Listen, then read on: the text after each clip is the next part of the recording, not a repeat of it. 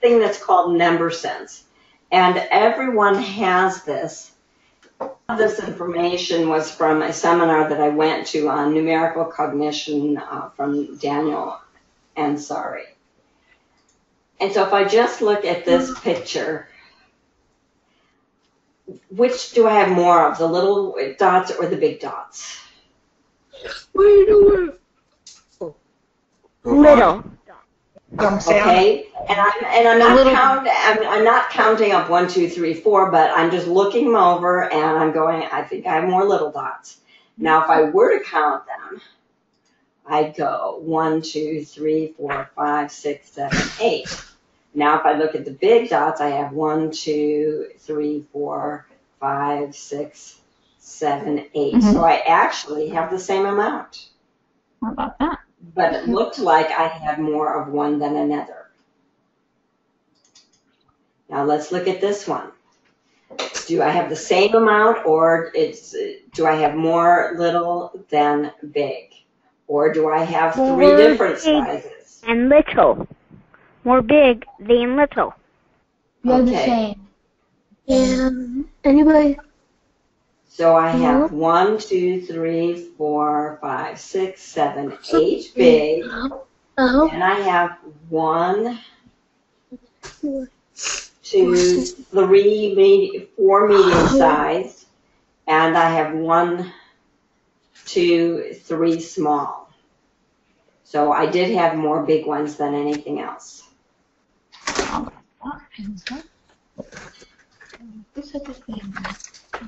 So here we have big, medium, and small. Which do you think I have more of?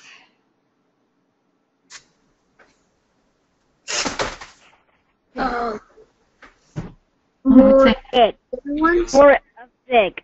More of big. Okay. More big.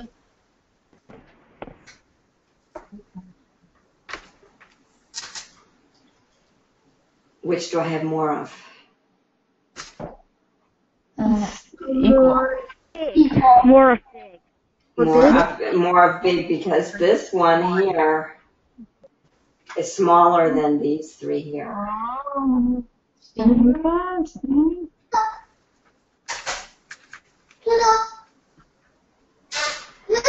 And even babies have a sense of quantity. 8 versus 16. 8 versus 12. Just looking at these, comparing these two, I can see automatically I've got more here. I've got more here without counting them. So this is all into what's called number sense. And even animals can tell which has more. We're born with a sense of what's called non-symbolic quantity that we share with other species. Exactly, just like we all breathe. And numerical symbols are human inventions. We didn't need to have any numbers over here or over here to be able to see which one has more. We could just tell by looking without counting. We have that sense. But when we're talking about numbering things, people invented numbers. And so look at all different types of representations. All of these represent the number 1. All of these symbols represent the number 2. All of these symbols represent the number 3. All of these represent the number 4, and so on. And so when you have difficulty with math, it's typically you have some number sense things going on between the non-symbolic and the symbolic. And there's a direct correlation. And ordinality is a part of sequence, position, and rank. Which comes first, the 6 or the 4? Cardinality refers to all sets of the quantity of 5. Visual category would be that 5 is 5 is 5. Transcoding is 5 is 5. You know, when it's written out versus just the numeral. And so there's all these different things that are working on math and whether it's easy or hard for you. So having that really good sense of numbers makes a difference. And so here they're just playing a game showing where can they see ones. Over here we have some fours. She's trying to figure out where are the threes. Over here we've got groups of sixes. So she's still looking for where would I have groups of threes. So all of these kinds of things are important when we're talking about numbers and we're talking about why is it that memorizing the multiplication tables is difficult. Well, part of that is due to this thing called number sense. And so we can do a variety of activities at the same time as we are working on the multiplication facts. For example, what do these dots up here, the blue dots, represent? What number? 6. 6. So how did you come up with that? Can you explain how you came up with that? Well, I saw a 4 and a 2, and I'm like, oh, that I know that I'm in 6, and so I know it's 6. Perfect, perfect. And I like the way you were to explain that, and that is exactly how I would do it. Sometimes people might say, well, I saw a 2 and a 2 and another 2.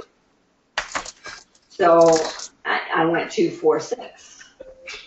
They're both correct. There's no right or wrong in this. It's just how did you come up with it? Does that make sense? Yes, no longer.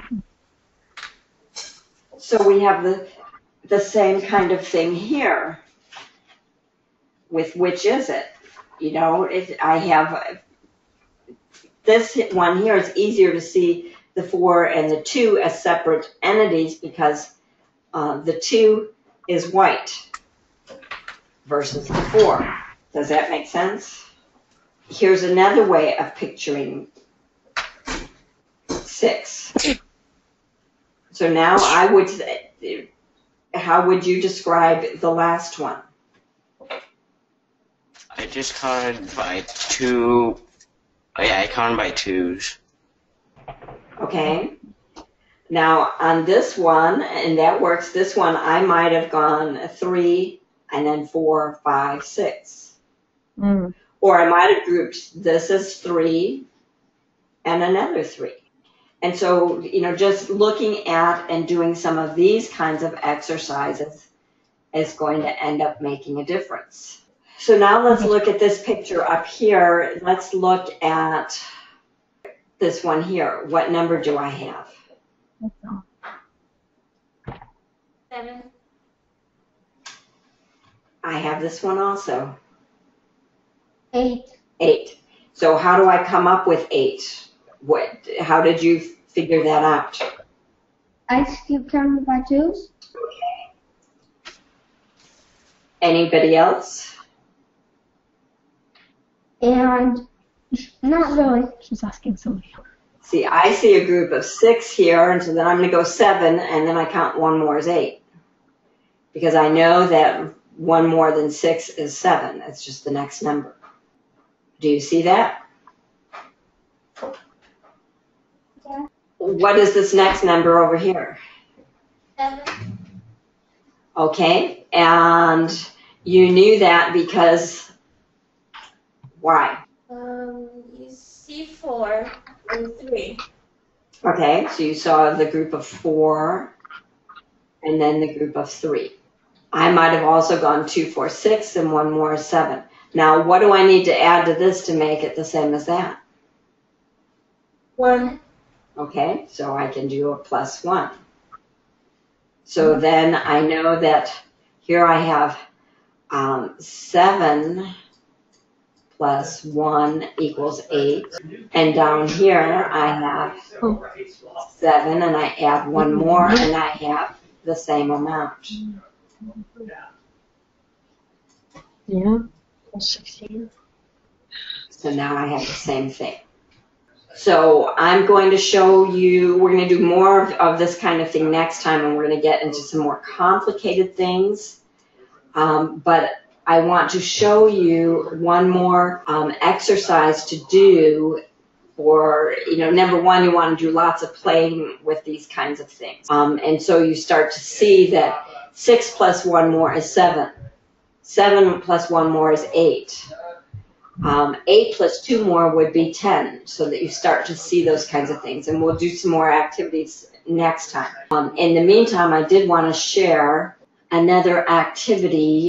So I wanted to show you in the math program on lesson 4, and a lot of you haven't gotten the math link yet because I want to get you started in having success with the reading and the spelling, the writing, the taking notes and so forth before we add in the math.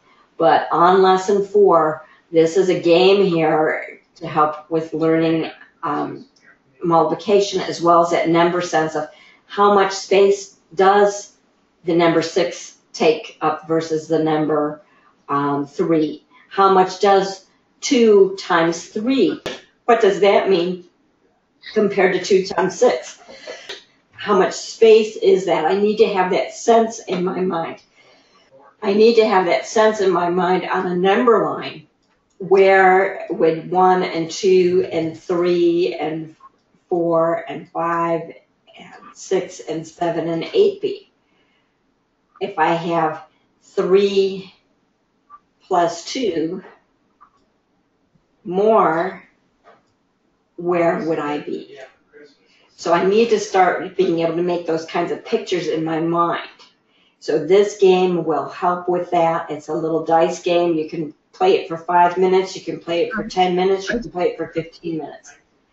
It's just a real quick game. And the handout for it is right beneath the video. The other thing that this page has, it's another tracking exercise which will be very helpful for vision, but it also has where you're working on your multiplication facts. And so on this page we're doing the 2's and we always start at 0. So I'm going to go like this. 0, 2, 4, 6, 8, 10, 12, 14, 16, 18, 20. And I'm going to do it again. When we talked about, well, how did you get that? How did you get that there was 7? Well, I counted by 2's and there was 1 more. How did you get that there were 8? We started up here first. How did you get there were 6? Well, I saw a 4 and a 2. Okay. So having those kinds of conversations is going to be really helpful. Okay. And then you can do that with dominoes too. So we'll be doing more exercises of this type of thing that will really be helpful, and we'll also are going to do some things so that you be able to print out and use them as manipulatives. But it's not just using them as manipulatives, but talking about it. And so when I did this one here, the bottom one, someone said they counted by 2's. I saw this as a 3, and then I counted individually 4, 5, 6. But I also could have grouped this as 3 and 3, so I knew it was 6. Here I have the 4 and the 2. The 4 and the 2. But I could have just counted by 2's. 2, 4, 6, or I could have counted this way. 2, 4, 6. Are you trying to get the child to understand that there may be more than one way to arrive at the answer? Yes. Okay.